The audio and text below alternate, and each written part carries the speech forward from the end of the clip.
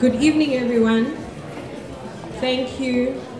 My name is Guguno Njinge, and I work for the Institute for Justice and Reconciliation, and I work for the Afrobarometer project. Today, I would like to welcome you guys to the IJR's Reconciliation Award in partnership with the A4 Foundation. Each and every single year, the IJR recognizes an individual or an organization that does work, that contributes towards achieving reconciliation in South Africa. And those organizations, or rather those individuals, can be based in different industries. Could be in politics, media, business, culture, and today we are recognizing an organization and an individual that is within the arts and culture sector. So, just a couple of house rules before we start. The bathrooms are in that corner on your left. IJR are also very visible on social media, so you can hashtag Recon Award 19 in all your social media posts, and you can tag IJR on Twitter, it's @_IJR_, and on Facebook, it's Institute for Justice and Reconciliation. What a mouthful. But yeah, so as I mentioned today, we will be speaking about, or rather we'll be recognizing individuals or organizations within the arts and culture sector, and today's theme is the art of reconciliation. So for the past 20 years, as I mentioned, IJR has been recognizing an individual in a specific sector. Sometimes it's people within the politics department, or sometimes it's in people who contribute towards combating corruption and crime within our country. And IJR goes into quite an extensive process when it comes to selecting those individuals. And today, in partnership with the A4 Foundation, we are recognizing those in the arts and culture sector who do work that is important, work that is needed when it comes to fostering reconciliation and justice in South Africa. But to tell us more about today's theme, please join me into welcoming Professor Tim Muriti, who is the head of the Peace Building Interventions at IJR. Professor Tim does quite a lot of work when it comes to peace building, so please welcome Professor to the stage.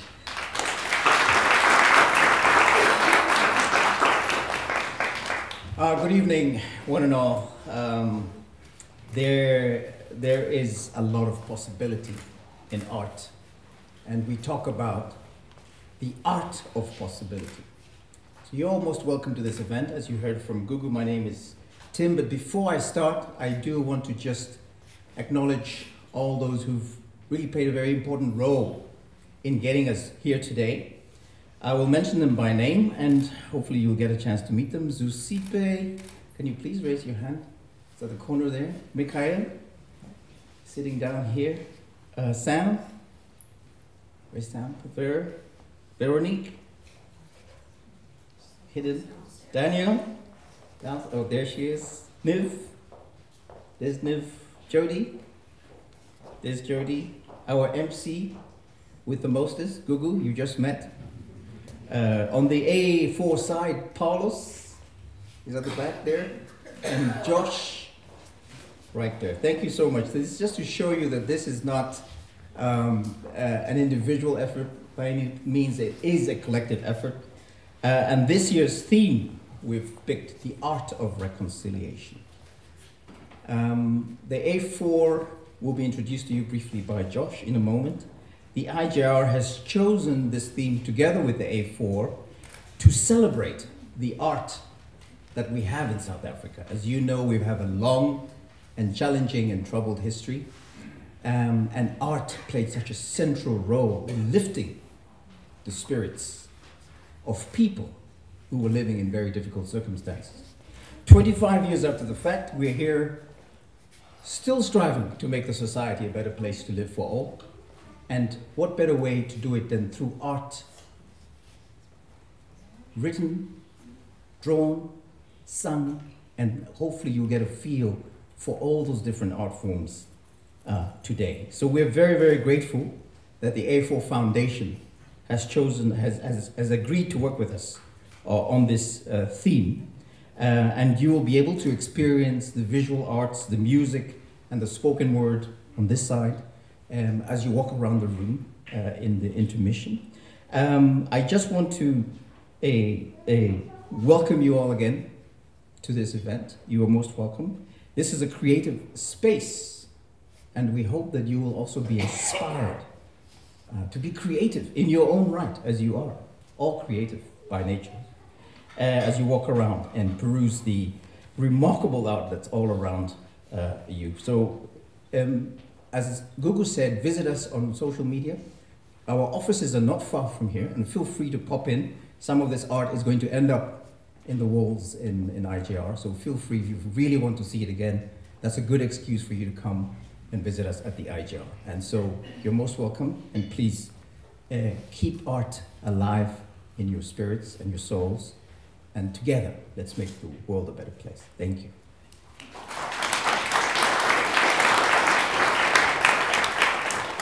Thank you, Prof. Before we actually get into the most heated part of things, we kind of need something to liven us a bit, and also to remind us that actually we are here because of art, and the fact that reconciliation alone, or rather justice in South Africa, cannot be achieved by using traditional methods, but also we need to constantly reinvent the wheel, because the societies that we live in are constantly changing, the communities that we live in are constantly changing. So to start off this evening, before we introduce the A4 Foundation, I'd like to invite Siphokazi Jonas to perform for us tonight, and also kind of remind us what is it that we mean by the art of reconciliation. Siphokazi Jonas holds a master's degree in English literature, as well as an undergraduate degree in drama and English. And as a writer, performer, and poet, she has written and produced and performed in 3 one-woman poetry shows, including Poetry Under the Stars, Conspiracy Theory, and The Wrestling with Dawn. I'm not going to read much of her bio. It is available in one of the handouts, but she's an incredible and amazing artist, and we're so grateful to have her join us tonight. Siphokazi, if you can please come to the stage.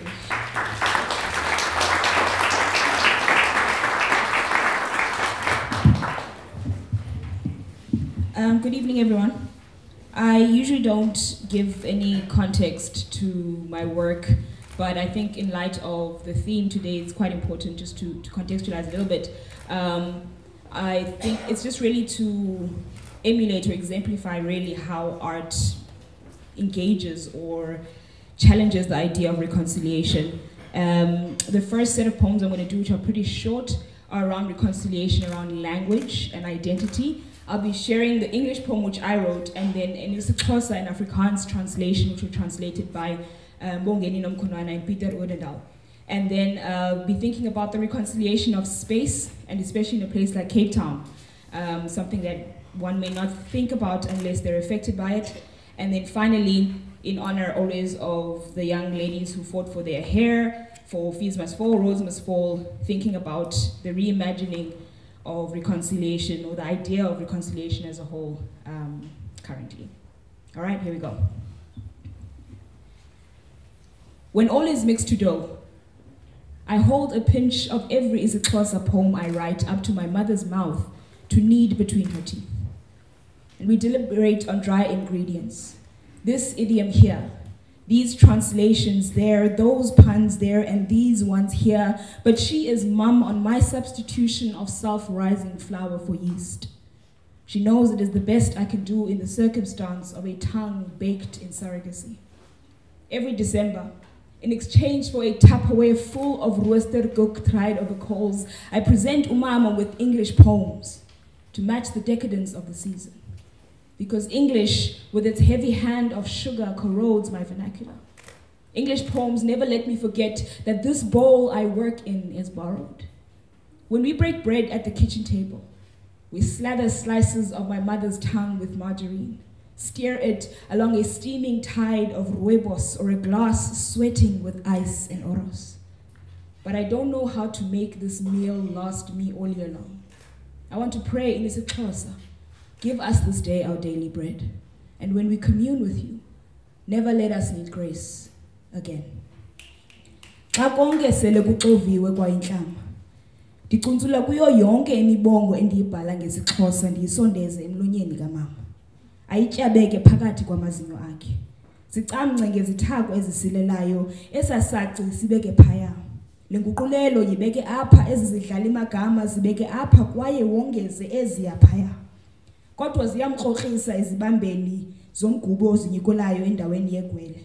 Uyazi kuko konke endinokwenza phantsi kwale meko yolwimi lemboleko. Rhoqo ngoDisemba, xa ndinxwase isitya sikhathaphawe esigcwele irostile ezivavanywe emalahleni ndiye ndabele umama imibongo yesiNgesi ukuyelelanisa iziyolo zeli xesha lonyaka. IsiNgesi nokucherha kwaso sidlekisa ulwimi lwam lenkobe. Imibongo yesiNgesi iyala ndilibalo ukuba esi sitya singqukuva ndixovela kuso sesemboleko. Xa siqhekeza isonka etafileni yasekitshini, sityoba ulwimi lukamama ngemajarini, silukhaphele ecaleni komphunga wetiye rooibos okanye silulumele ngeglasi ebandayo yeoros. Andazi ndingasonga njani esi sidlo sikwazi ukusithwala unyaka wonke. Ndinomnqweno wokuthandaza ngesiXhosa, siphe namhlanje isonka sethu semihla ngemihla, kwaye sithi sakumanyana nawe ungaze usiyeke silambathe inceba kwakhona. As als tot deur gemeng is, hou ek 'n knippie van elke isiXhosa gedig wat ek skryf voor my ma se mond, om tussen haar tande te knee. Ons bedink die droosbestanddele, daai idioom daar, die vertaling hier, die woordspelings hier en daar, maar sy sê niks oor vervangings soos selfreismeel in plaas van gis nie. Weet, dis die beste wat ek met 'n tong in 'n ander oond gebak kan doen. Elke Desember, in ruil van 'n tipperbak vol roosterkoek op die kole gebraai, bedien ek my Engelse poems aan mama om by die seisoen se verval te pas. Engels se swaar seker hand verweer my huistaal. Engelse poems laat my nimmer vergeet, die bak waarin ek werk is geleende God. Ons breek saam brood om die kombuistafel. Ons smeer my ma se tong dik met margarine. Loods dit oor 'n stomende rooibostee gety of 'n glas wat oros en ys sweet. Ek weet nie hoe om die maal te rek dat ons heel jaar lank kan eet nie. Ek wil in isiXhosa bid. Gee ons vandag ons daglikse brood. En wanneer ons saam jou is, mag ons nooit weer genade skort nie. Ruminants at Cape Town Station, every night from platform 1 to 22, a herd of locomotives, face heavy and stomach strained, assemble to chew the cud of stories grazed along the line that day. Kylie Cha eats at 4 a.m. It's a hot porridge of Mam Nantsika and her posse of domestics who are stirred to the edges of the city bowl. And a third class monthly ticket is Dompas incarnate. It ferries them across the river Styx between haves and those who make having possible, to prune Madam's children and raise her daisies. Goodwood during tea slicks the tanning with mercury hair and limbs like Biltong, who remembers when first class meant white. But now she thinks it means money, and holds the varicose vein of nostalgia to Pensioners' Day at Grand West Casino. Rosebank after lunch is the Congolese boy in a kaleidoscope of skins, a Kapsa accent wrestling his French. War follows him everywhere. And hair locks like Songololo's burrow under a snapback, so these Jordans are designed for swag, not basketball courts. Athlone at supper is a nest of blue-collar Spider-Men swinging like colored baubles from open doors and between carriages. The sadism of touring ancestral hunting trails, and there where the old family lived before the evictions of the 60s. See, in this poem, and in Constantia, trains must keep off the grass.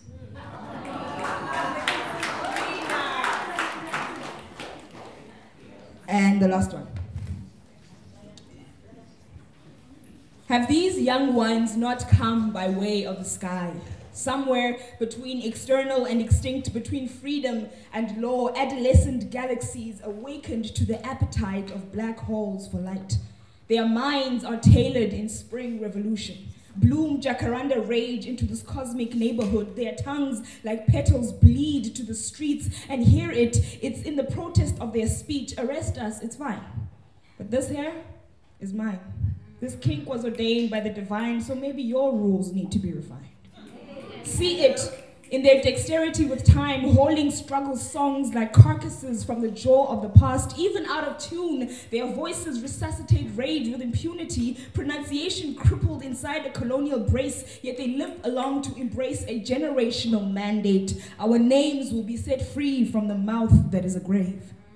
We will no longer die inside a chewing tomb, not without making the mouth sick with ulcers, leaving teeth stained black with melanin on our way out.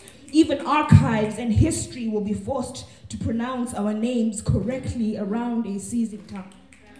But how will they account of us, these patch children, when they quilt themselves back into the void, when scattered seeds like dandelion constellate to catch up with Orion, regale him with tales of our democracy, which is 1 part water and 2 parts gravity, diluting the state of emergency and keeping us mum in this complacency, keepers of a colonial crypt, fearful of rocking boats while launching middle-class curses like rockets to confront the moon for the rising tide of proletariat protest. But history will be kind to the hashtag.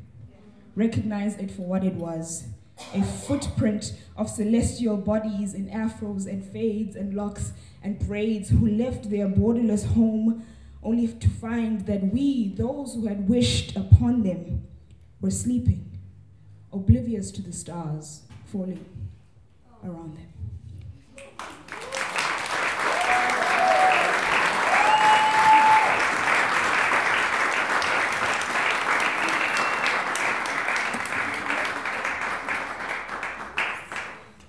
Ladies and gentlemen, I've been to a number of performing artist shows, and I know that each and every time an artist says something that hits the heart, you snap. And I haven't been hearing a number of snapping in the room, but can we just practice for everyone, because it's about to get lit.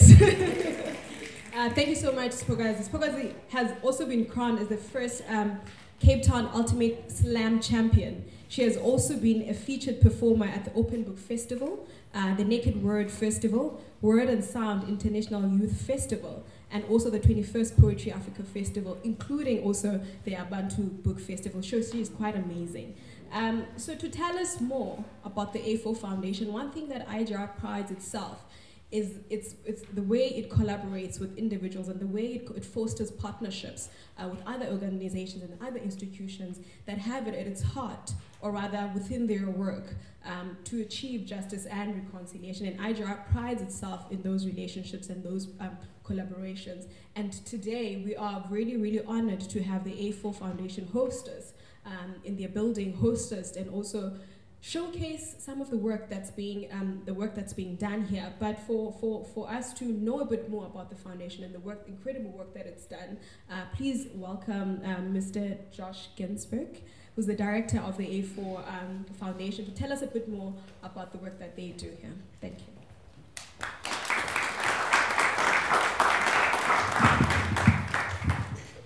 Hi everyone. Thank you very much for that introduction. It's a pleasure, it's an honor to collaborate with you all. We're a very new organization, and we learn through interaction with organizations that have roots, that are grounded, that have communities and relationships that help us identify how to get the best out of the work we hope to do. So thank you, and thanks for the team for being here. It's an honor. Let me start firstly to say to Sipokazi, I don't know where you are, but that was quite something. And there's always something quite humbling about the capacity for the voice, the word, the voice, the body to do all the work. And it's just, it's refined, it is, it's just, we have it in us, and if we work it, we can do it. And there's something just so empowering about that, and nothing more than the body and the voice. So thank you for that. It was, it was moving. A4 is a not-for-profit arts laboratory, and what that means is it's a site for experiment. We're very interested in experiment. We believe that it's a necessary part of innovation. Well, it is. To take a chance, to be open to what is possible, and to be open to failure too. Now, a laboratory is, again, it's a site, and we experiment in that location, but with what? And there are 3 tiers to how we understand that experimentation. On the one hand, it's with artists and with cultural producers and with curators. We say, be ambitious, take a chance, push your ideas further than you would normally be able to do, and let's see what that brings. The second is to experiment with art, and I think that's what you're all doing here today, and is to say, how does art actually function in society widely? How do we understand the impacts of the work it does, and can we think of new inventive ways of experimenting and exploring its reach? And I think this is quite complex. I think anyone who's had the opportunity to be affected by an artwork, whether it was a poem from a moment ago or a painting, a film or something, you know internally the catalytic power it has. It can push the imagination, it can bring you closer to some kind of disjuncture or some kind of tension that has otherwise been removed. It can inspire one. And there is the idea that if one is inspired, many can be inspired accordingly. But there's also a bigger question of like, how can a group be empowered? How can arts really shift the dial on how people understand each other, understand their own histories, and understand the histories of others? And this is the big question about how to experiment with art in the public domain. There are big ideas about it. We know that it can host difficult conversations. There are lots of test cases, but we want more. We believe that more resources have to flow into the art sector to empower different parts of it. And to do that, we need to be able to share with people explicitly the work that it does. And that's the terrain of experimentation in that arena. That is both about powerful artworks that can exist both within and outside of the gallery or the sort of traditional art spaces, but it's also about looking at how artists work and how those ideas can be injected into non-art disciplines. Because to think, to be open to complexity, be open to uncertainty, is to be open to something unexpected. And again, thinking through, just listening to that poem, I'm reminded of a phrase, and frankly I can't remember the source of it, but there is that line that says, look before you leap. But there's something about the arts that is leap before you look. And I feel that in the work of Sipokazi. I feel like I don't know everything about what she's referring to, but I certainly feel it. And that's good. That feels like I can work with that, and I can spend time unpicking that, and I can probably move with that in a way that perhaps I couldn't move with something explicit that was shared directly to me. So that's tier 2, experiment with art. And of course the third, which is again part of why this kind of collaboration is so empowering, is the experiment with organization.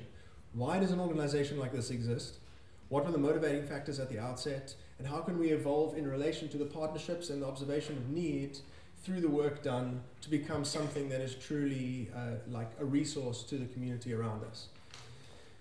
The arts in South Africa is a very sort of complicated terrain because we have an abundance of talent. It's actually quite extraordinary. Abundance of vitality and capacity to creatively respond to very complex conditions.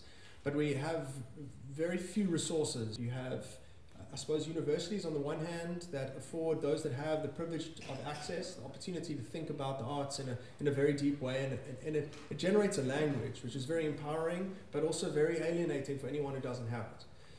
On the other side, it is money and the capacity for people to interact with the arts on the basis that they have the resources to do it. They can buy it, they can interact with the spaces that host it, and again, that's a narrow sliver of the population.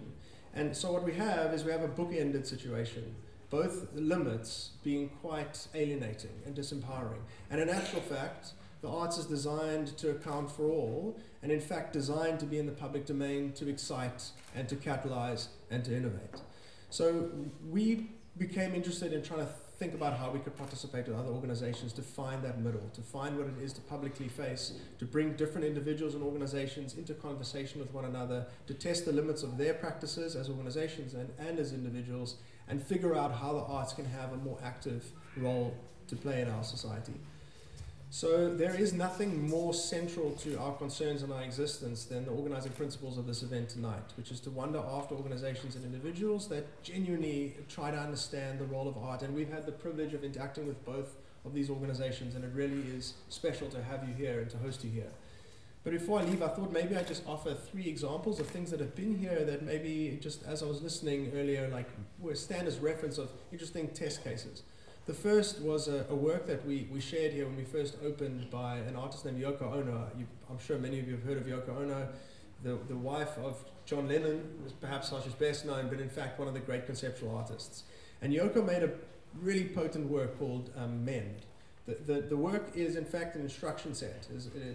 We received it as a set of instructions. We need a table, probably about the size of this, with chairs. You need to buy porcelain cups and saucers. You need to put up some shelves around. You need to break the cups and saucers, put them on the table, leave string, glue, and elastics, and see what happens. That's quite, it's a little bit more poetically articulated, but effectively that's what it describes. And we watched when we opened A4 how people sat along one another and tried to reconstitute these cups and saucers, but they didn't reconstitute a cup that you'd use to drink. They made things, completely amazing things, and the shelves were full in 2 days, and each one expressed something of the capacity to make from broken, and also to make something that you don't understand and yet you feel value around. It was a very beautiful thing. And it's a totally generative project. It can actually go to anyone who would like to do it. It's just as an instruction set. The second was an exhibition we did here recently. Well, in the David Goldblatt, the late photographer, died early last year, middle of last year. We did an exhibition in honor of him. David was a chronicler of apartheid, but chronicled it in a very particular way. He described his photographic oeuvre as oblique. So whereas many photographers were on the site and scenes of the crisis, and that was absolutely necessary in translating the sort of atrocities of apartheid, David stood around and photographed things on the periphery. How did people live while these things were happening? And one of the remarkable events that I recall from that exhibition was something completely unexpected. In the opening room, there was a series that he shot in the early 80s called Boksburg. And Boksburg was a white city or town, very much like Randburg where he grew up. And he went there as a sort of just to try and understand what was actually happening. And in these pictures, you see people living their lives completely candidly, playing piano and just like playing, young girls at ballet, and it's like a very serene environment. And this is just about parallel to or intersecting with states of emergency around the country. And I watched people, middle-aged people, walk in and rebound off these photographs, because these photographs that at the time no one thought relevant because they were accounting for something no one seemed to care about, 50 years later are showing people, that was me. I lived like that. I lived removed from this and I did not understand, or I did understand, whatever the case was. But I watched people literally push off these photographs, and that was not something that I expected. And I suppose in there you see how these photographs, these almost innocuous documents, can have power way beyond the origin of contact. And the third case study is that of Zanele Moholi, who we had the great privilege of working with more recently. Zanele did a quite extraordinary thing. They commissioned 25 young artists from KZN to interpret photographs that Moholi had made in the medium of these respective artists' choice. And in that way, the artists became patron. They lifted up a whole community of artists that they believed were just simply excellent and not being offered the visibility, and catalyzed them into these new works and brought those works here. And that, alongside with almost in parallel, seeing a show of Moholi's in Joburg, of the Faces and Phases project, which is an ongoing archive of people, gender fluid people in general, but not specifically, who have in some way bound together as a community to sort of hold forth for one another, create space for one another, and seeing the capacity that that did to just really build. I mean, it's amazing the amount of people that's around that, and amazing how I feel that that project in its own right has shifted the dial on how we understand gender fluidity in this country.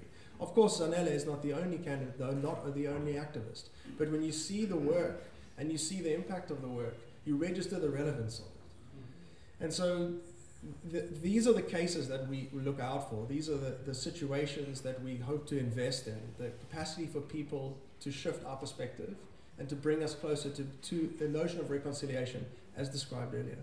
So with that, I thank you again for this. It feels like really warming to interact with you all. And yeah, I hope you have a wonderful evening.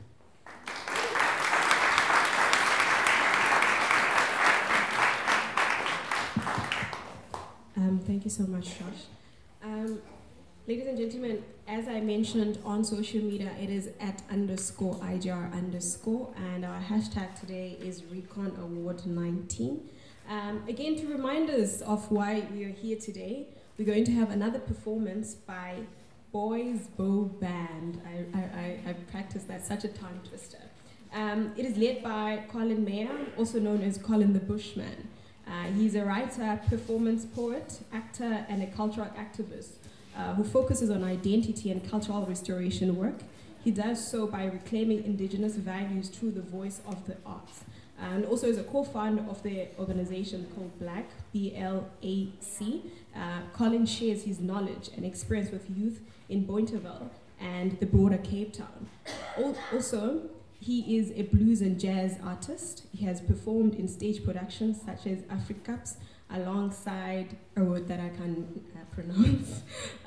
He'll let us tell us more at the end of the evening about the work that he does, but he's also such an incredible artist, and we're really honored as IJR and the A4 Foundation to have him join us today. So if you can please join me into welcoming Collins into the stage.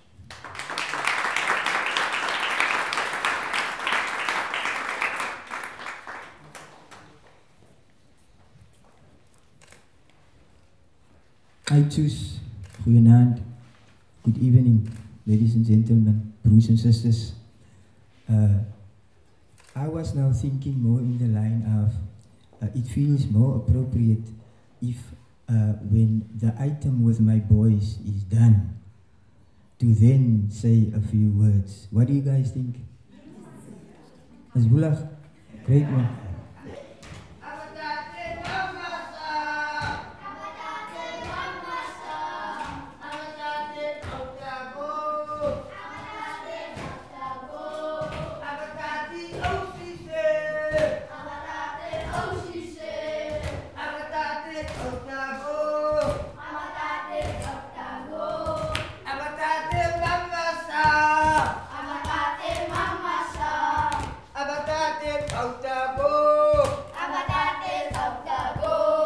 Abatate Osise, Abatate Osise, Abatate Kautago, Abatate Kautago, Abatate Mamasa, Abatate Mamasa, Abatate Kautago, Abatate Kautago, Abatate Osise, Abatate Osise, Abatate Kautago.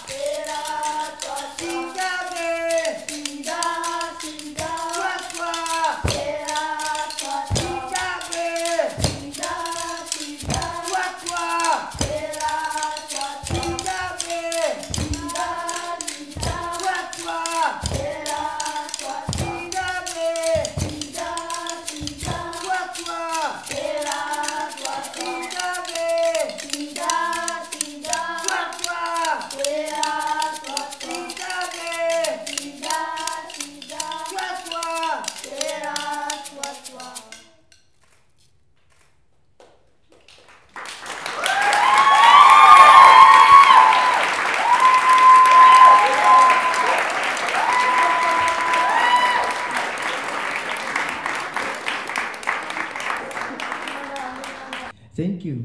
Thank you. Thank you that you enjoyed the guys tonight. We feel very honored to also come out and just present the culture again. I was now asked to say something. What can I really say? I'm speechless. Ever since this 2.5, 3 months now, that we at Black, me and Irma Titus and our other colleagues, has put some time into this process. It started out one Sunday afternoon. We called them over by 3 after lunch, and it started out. They heard my name is Colin the Bushman in the neighborhood. They couldn't understand why I don't feel offended by that, because it's supposed to be a derogatory name, derogatory term. And then I broke it down. What is the actual meaning of Bushman? It means a man and a woman with the knowledge of the bush. He's a bossy man, he's a bossy vrouw, you know? And so the language started to come out. I started to tell them, to teach them a few things. What is grass? Good morning. And you must make like a rock that fall in a pool of water. Grass. Yeah. And so if we just go back in time in a sentence or two, in a memory or two, the first indigenous people of the land called Cape Town Quick-Wipe. Now Quick-Wipe is the Kwek-Kwek-Govap word or Nama word for Cape Town. And we are in an art space, and we are celebrating art, you know, tonight, and so on, in the name also of reconciling ourselves with one another through the art and with art as an expression also, as a human element also. And so the local people, our people, back in the day, they looked at what's happening here at the foot of Africa. 2 oceans meet here. It's always cloudy here. So to name the place Quick-Wipe is basically the original man naming the place through an artistic view, through the artistic lens on what is happening at the foot of Africa when the 2 oceans meet. Because we get about it, it means the place where the clouds gather. That's what Quick-Wipe literally means. And if you look at the settings of Cape Town, 2 oceans connect. 2 oceans meet is always cloudy. And so I started to use the language and the culture as a reference tool to show them that we are not divorced. We've never been divorced from art as a people, even on the Cape Flats. Art is considered to be human capital where I'm from. Because where I'm from the Flats, in the early days of the 90s, late 80s, we already had groups like Black Noise. We listened to Reddy D, Dion Daniels, Reddy D, one of the top DJs in Africa, coming from the struggle days, being behind band albums. You know, how many records was Band of POC? But still, prophets of the city, that's my eldest in the upbringing of hip-hop culture. But if it wasn't for the consciousness that hip-hop culture carried, and it broke through to me, and I became a spoken word poet, I became a rapper, I became a break dancer, I know how to mix records. We used to call graffiti spray can art. That's how we looked at it. It's spray can art.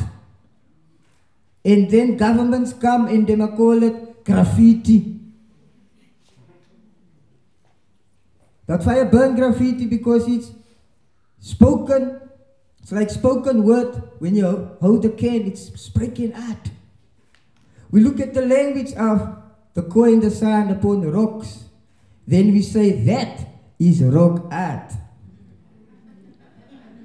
You know what I mean? We say that is rock art.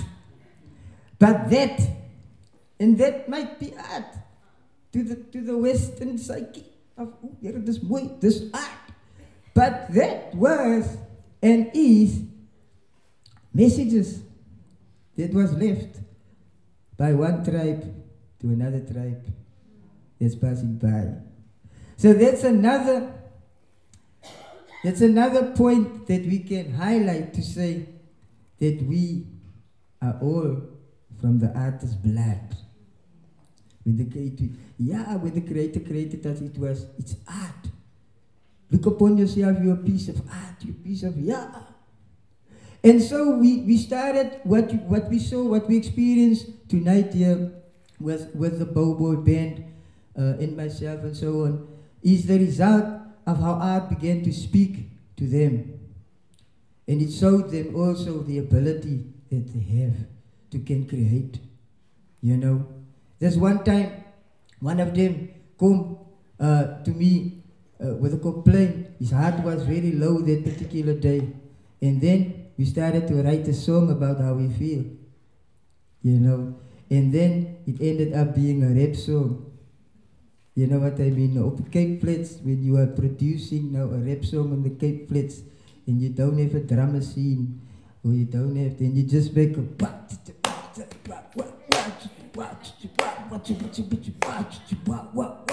yeah. And then we realized that the human body is a percussive instrument. Yeah. And then we started to produce rap songs. So what's the space, like they say, what's the space? Because the Bow Band is releasing a hip-hop record in 2020 with Colin the Bushman. That's it. So I want to say thank you for having us, IJR, seriously. I thank you very much. And yeah, let's honor the space. Let's keep the one love, and let's keep it real. Keep it real.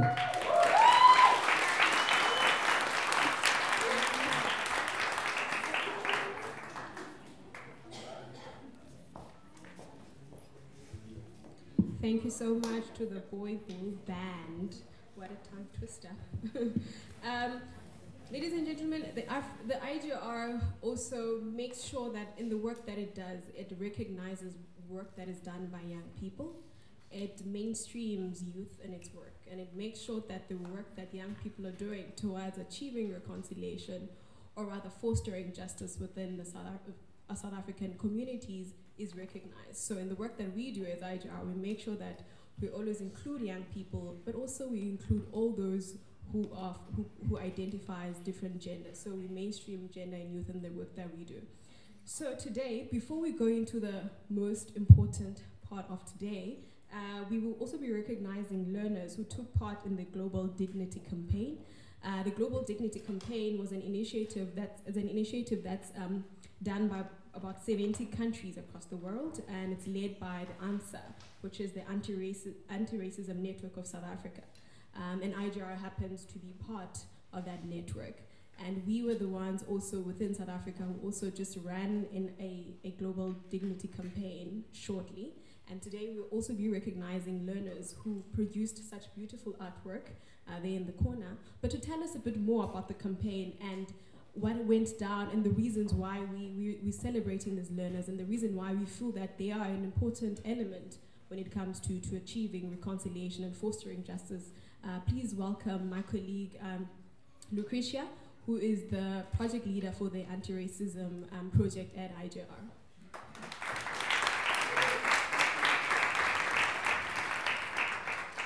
Thank you, Gugu. Good evening, everybody, and I'm delighted to tell you a little bit more about the wonderful project that we ran from June until October this year.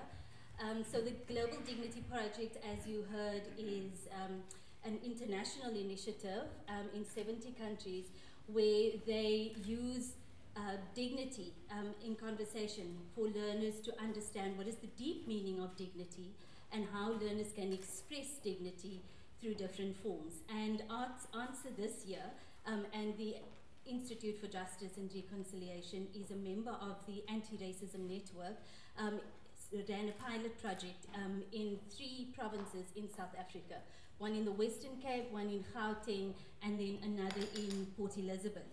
And so, what is dignity? When we ask people what that is, you know, they always tell you about what dignity is not and how people have been stripped of their dignity. But it's really very difficult to identify what dignity is. And, you know, dignity is our self-worth. It's what we think of ourselves and how unique we are and how wonderful we are and the talents that we have. And how we should nurture that, and how we should embrace that, and how we should be proud of that. And when somebody takes that away from you and they make you feel small and they make you feel not included, then we say that they've taken your dignity away from you. When they've taken away your basic needs, we say that they've taken your dignity away from you. And so we wanted to learners understand what dignity means. And so we embarked on this journey and we went around to different schools. We identified schools in those different regions and we asked learners to, in any way that they feel comfortable, in any art form, give us your understanding of what dignity is. And then the process, I'll just tell you a little bit about that. The learners at the schools could then, in any art form, which was poetry, music, dance, some of the paintings that you see here, and through speeches, they could use any art form to tell us their understanding. And you must understand that this was not a competition, so we weren't looking for the best artist or the best poet, but we were looking for the learner that really had a very good understanding of what dignity is. And through their art piece, they depicted that. So they told a story through their art form. And so we then took a number of learners from each school. We had a provincial level where we then got the learners together. We had a bit of a dialogue. We then decided who are the learners that would go forward to the national level. And then at the national level, we went to Robben Island for 2 days, which I think was a very appropriate setting for the global dignity or for the dignity discussion. And on the first day, learners went around. They had a tour of Robben Island. They had a wonderful experience, I think, for learners from diverse backgrounds to just come together and click and, you know, just have this unity almost immediately. They gelled, you know, was really fantastic for us to see. And I see, and on that same day, we asked learners from the different provinces. We had about 22 learners and a good mix of girls, boys, different races, different backgrounds, and we asked them to do their presentations to each other. And I think for some of the learners, it was my 3rd time to see some of the presentations. And every time I saw them, I filled with pride and excitement for our future. And I thought, if this is your understanding of dignity, then that encourages me. And so I end up crying. And so I was bawling my eyes out. And you know what? I'm not ashamed of that because I'm proud of that. And tonight we have 3 of the learners here that we are very proud to showcase their work, you know, and you will see why I fill up with so much pride when you look at their work, maybe a little bit later. And so on the 2nd day, what we decided to do was to have an intergenerational dialogue between the teachers and some civil society civil society workers, and then and the learners. And we asked them to have a conversation about what dignity means. Lots of the learners then spoke about dignity in terms of equality, in terms of respect for all, irrespective of your difference. They said that it was also about fairness, and it's about self-worth and self-awareness. So you can hear that their understanding of dignity was really good. And then they also spoke about some of the difficult things about what challenges our dignity, or what are the barriers to people, receiving fairness and equality, especially within in our country. So we had a really good conversation with learners and teachers, and I think that then ended in a commitment from teachers and learners to say that I commit to being a global dignity ambassador. And what does that mean to me? And many learners said that I was going to go and start programs at school. I was going to share with younger learners what dignity means. I'm going to be a global dignity ambassador. And teachers then committed to encouraging learners to also starting these conversations at their school. So I think, just from those few people, it was less than 50 people. And I think when it might sound like a little, but when those 50 people go back to their schools, they are going to reach hundreds of learners. And so we want to encourage them, and tonight, one of the ways that we can encourage them is by acknowledging the work that they've done. And so we are proud to acknowledge the work of 3 of our learners. I wish that we could have had all of them here this evening, but unfortunately we can't, and this is through the arts, and it's the arts that we see around us. So we've just chosen the art learners, but just their contribution to reconciliation by trying to help others understand what does it mean to lead a dignified life, that I'm going to play a part in leading a dignified life, but also showing dignity to someone else. And how can I do that? And so we're very proud of them, and we're very excited to acknowledge and to honor them this evening. Thank you very much.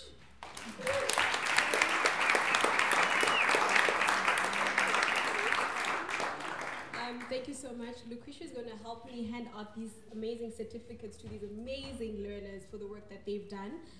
Also, if I could probably call on to Stan for a picture with them also. So we'd like to call on to Nicola Thomas. The Institute for Justice and Reconciliation, Nicola, recognizes your artwork for the contribution that it is to the Global Dignity Campaign, and also portraying the understanding of dignity in South Africa and what it means in our respective communities. So well done for such an amazing art piece.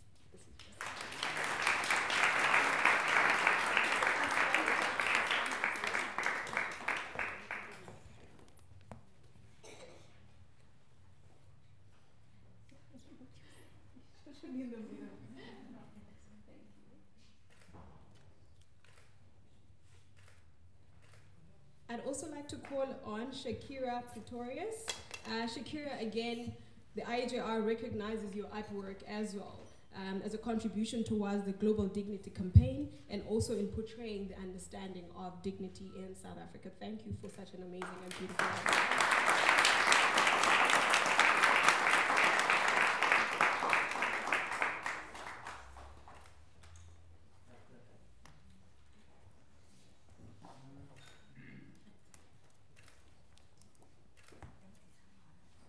And last but not least, we'd also like to call on Kayla Jeftes, also for a beautiful, beautiful artwork. The IJR does recognize your artwork for the contribution to the Global Dignity Campaign, and also portraying your understanding of dignity in South Africa. Congratulations.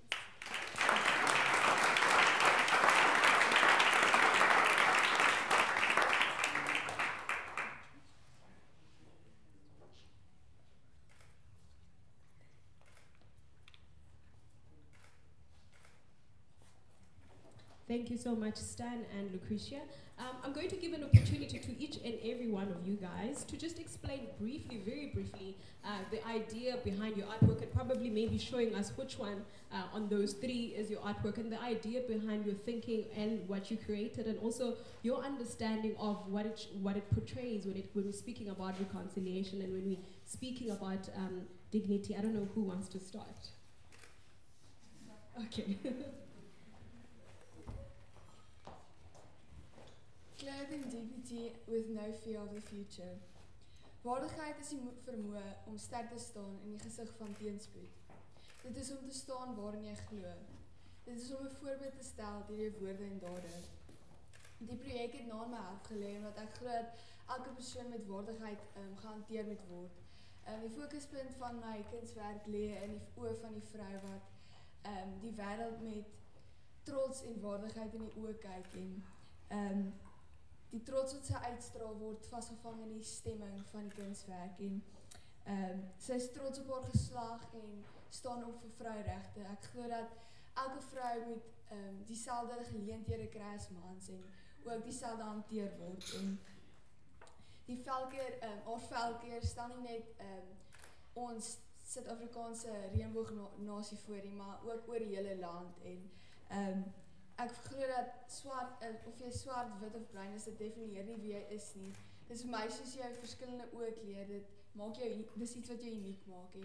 En jou klere bepaal nie jou status nie, jy kan dra wat jy wil, maar tog moet jy ook respek hê vir jou liggaam. En ek voel dat dit gaan nie oor die klere wat jy dra nie, maar eerder oor die innerlike waardes wat jy dra. En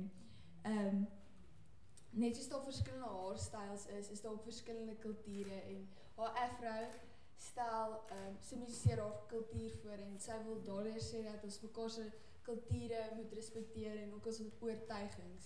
En dan het ek rooi en groen gebruik om komplementêre klere is, om eenheid ook, maar ook kontras voor te stel wat wys dat ons eenheid kan vorm ten spyte van ons diversiteit.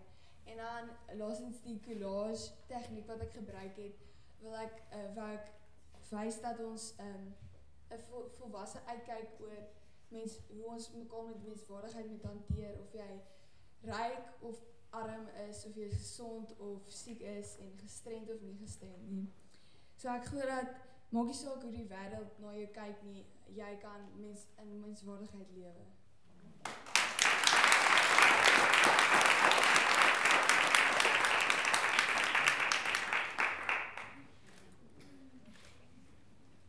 Hi, okay.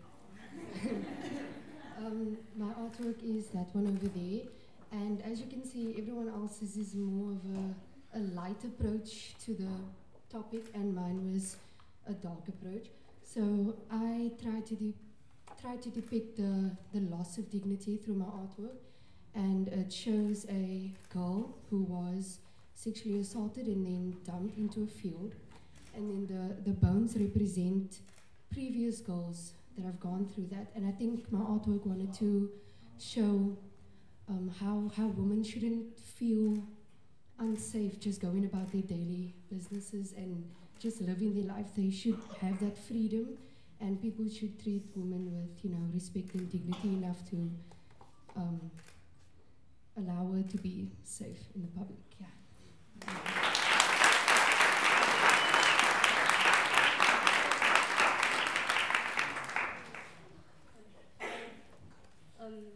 My artwork is the garden. So it's a garden to represent the earth, and it's overwhelming and full. When you first look at it, it looks light and happy, but if you look closer, you see in the cracks there's a tombstone that says "Rest in peace, dignity." That is to show that it has died in most people, but it was buried respectfully by some who still has it, which is also why there are those two people sitting on the bench. They had a tough life, but they feel safer together. Yeah.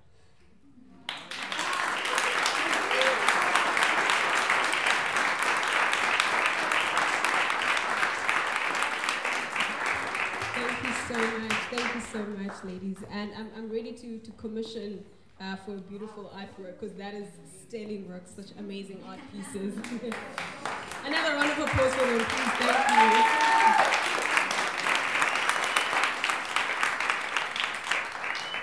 So, today we will also be recognizing, as I mentioned, an institution and an individual that does sterling and amazing work when it comes to achieving, or rather contributing to our theme for the night, which is the art of reconciliation. Lalela is an incredible institution that commenced with 20 students in 2010. Today they reach approximately 5,500 right through the Southern Africa region per week, which is quite amazing. Stan will be joining me in confirming the award to the Lalela Life-Changing Art Group. So. enough speeches have been said tonight, so I'm not going to add to those speeches. Suffice to say that, you know, this is an annual event where we honor people who are contributing to a better society. There are too many people standing on the sidelines, lamenting what's wrong, and I'm not saying there's nothing wrong, there's a lot wrong. But there are also those who get their hands dirty, who ask themselves, what is it that I can do to make a change? And we are proud to recognize people like that. And as you've heard tonight, the focus is on people who work in the field of art. And we want to say to them that they're actually going to be invited back next year, because next year we celebrate 20 years of IJR's existence. And one of the things we plan to do is to bring all the winners back into one room. And so you following in the footsteps of quite illustrious people. Tim Modise, I think, was one of the first to receive the award for getting South Africans to talk. Peter Dirk Ace. You know, the names are just too numerous to mention. And so I want to say to those who are receiving the award tonight that you're in good company, but we as the Institute for Justice and Reconciliation want to publicly honor you for the great work you do in fostering and promoting art. So can we have the first recipient?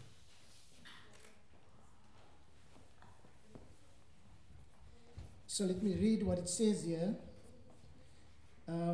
Reconciliation Award 2019, presented to Lalela Life-Changing Art for the art of reconciliation, celebrating the arts and people who pursue justice and reconciliation through imagination and creativity.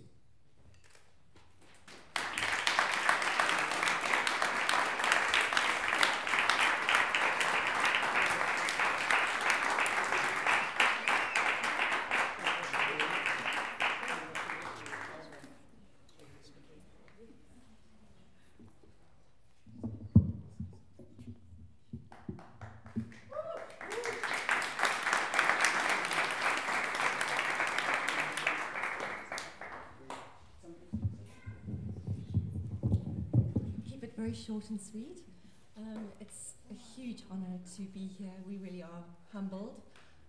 Thank you so much to the IJR. It's an incredible accolade and recognition to receive, but really the honor should be shared among our facilitators who go in every day, 4 days a week, and create these safe spaces for learners who come from some very difficult backgrounds. They, through art, create these spaces where children can connect with a different part of their brains, their imaginations, and really envision a different future for themselves. And next year, being 10 years, our 10-year anniversary, we're very proud to have followed some learners on their journey right from the beginning, and to see them really blossoming into incredible, fulfilled, self-actualized human beings who are, many of them have gone on to do some wonderful work, not just as artists, but people with real lives, with a real sense of self. And we're very proud to be here. Thank you.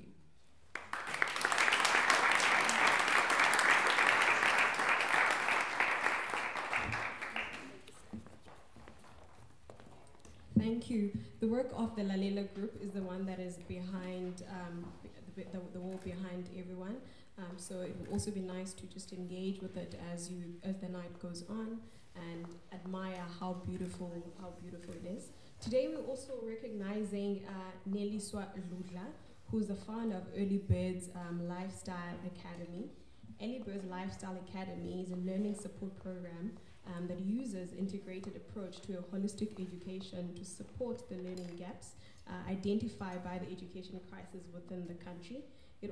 Its approach uses art as a tool, rather, to reinforcing critical thinking within the learners. It also uses visual arts that is used to foster mindfulness and for early development on those school children that are in grade R level, and also for their learners to progress greatly through primary grades and an aftercare space. Stan, if you could please help me with Thanks, Guru. And so let me read it again. The Reconciliation Award 2019 is presented to Neliswa Gludla,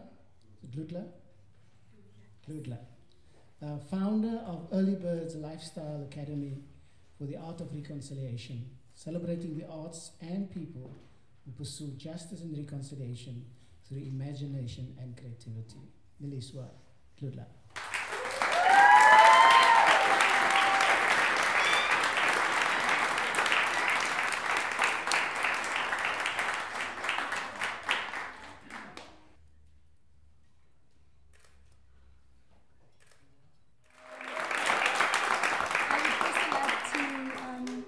A shout out to Sipokazi.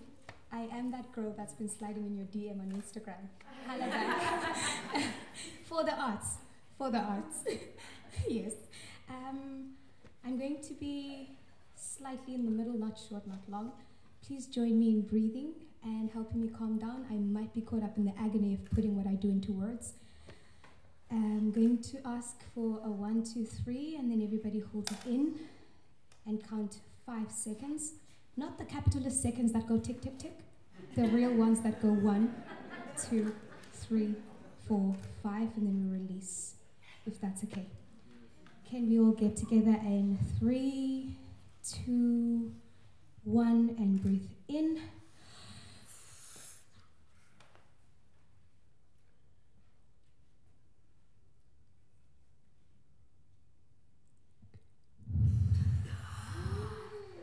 Thank you. All right, so my background in education started a little bit early, and I had no idea where it was going to end up. I volunteered for Shoko. In my undergrad, I was supposed to become a chartered accountant. Yay! And then stuff got messed up because I come from the other side of town where things aren't clear, and I had to figure out myself at university. I ended up with a public policy degree. And at that point, I'd already known that I was meant for literacy development. So I then became a teacher, and in all of 2 years of that training, I ended up in a public school in the community that I grew up in Fuleni, Cape Town.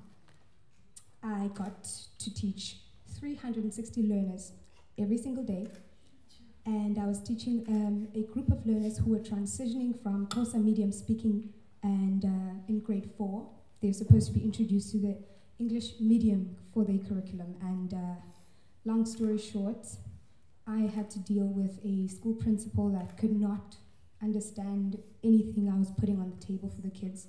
And in addition to that, I was too gay to waiver the contract my way and impress him to keep me longer. And I'd also just started a running program for the kids outside of the school because I lived in the community. I had to move back from observatory to be closer to the school. And so I'd already won all the kids, and I had to do something about that. And so the academy is built on many principles, some of which I might not be able to put into words tonight, but the first center is how do we get our kids to respect the spaces in their community and identify corners of learning within the community, because we don't always have the resources to go to the city to learn. Secondly, how do we build positive role models in our community using the older kids who've just passed matric or still figuring out a system, how to navigate the mainstream system and the systems on the ground that sort of prevent them from successfully navigating the mainstream system. Those are learners such as matric dropouts, learners who are still repeating matric and are looking for options outside of the generic career moves such as maths and sciences, law, nursing, becoming a doctor, and things like that, because we actually really do need quality teachers on the ground in order to be able to do anything, any meaningful, impactful work in development for our city. My third layer is the fascination of my own artistic muses. I'm an artist, I'm a writer, I'm a rapper. I'm also just recently introduced to visual arts, which I've realized I'm really, really, really interested in and have become quite good. And so I share that with my kids on a daily basis in the aftercare space. The main one that drove it home was that this year we moved to Mfuleni, and we've had the space for about exactly 6 months, and yet we've been able, through poetry sessions on a Thursday evening, we've managed to get about 80 kids into this space, consistently and give them themes and get them to go off and write on the topics that they care about, the topics that would impact the way we think about our community and the way we think about navigating the resources in the city. So at the center of that work is that I'm a trained maths teacher. So it really does help that I have the resource to actually look into their curriculum and support them in aftercare with actual academic support. So there's a lot going on. That's where the agony of putting it into words happens. But that is the main center of the work that I have started, and it is an honor and a privilege to have learned at the A4 Foundation. I met them last year, and that happened when I branched off to instrumental enrichment programs to qualify as a private practitioner to help kids, because the schooling system is really just actually a death trap for everybody who doesn't afford good schooling. So yeah, that's it. Thank you so much, A4. Thank you to the Justice Institute. Thank you to everybody that is listening.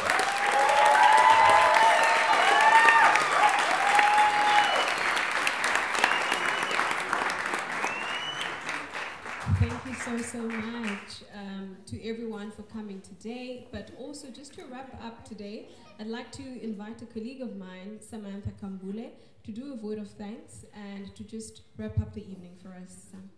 Thank you, Gugu. Ladies and gentlemen, on behalf of the Institute for Justice and Reconciliation and the entire organization team, I'd like to take this opportunity to extend a vote of thanks to all speakers as we wrap up this great evening and ceremony. A big thank you to the A4 Arts Foundation's team, Sir Paulos, Nisha, and Josh for availing this venue to us. Thank you to our donors with whom without their support, this would not be possible. And that is the Swedish International Development Corporation, which is SIDA, the Royal Norwegian Embassy in Pretoria, the Embassy of Finland in Pretoria. Thank you to all IJR staff that were involved in organizing this event. Prof. Tim, Veronique, Jody, Mikhail, Laverne, Zusipe, Danielle, and Nevrata. Thank you to Sipogazi Jonas and Colin Mayer from the Bow Band. And once again, congratulations to our 2019 award recipients, Lalela Art Foundation and the Elibets from Mfuleni. We thank you for pioneering the work of reconciliation through the use of art. We are all inspired by your work. And to our audiences and everyone in the room, thank you for taking the time out to be with us this evening. It's been a great pleasure hosting you. Can I please just ask that tomorrow when you get to your offices or at home, that you please complete our online M&E form. So we've simplified things. We'll be sending you a link. Please kindly complete the online M&E form. It will greatly assist us in preparing these events. Thank you and enjoy the rest of your evening.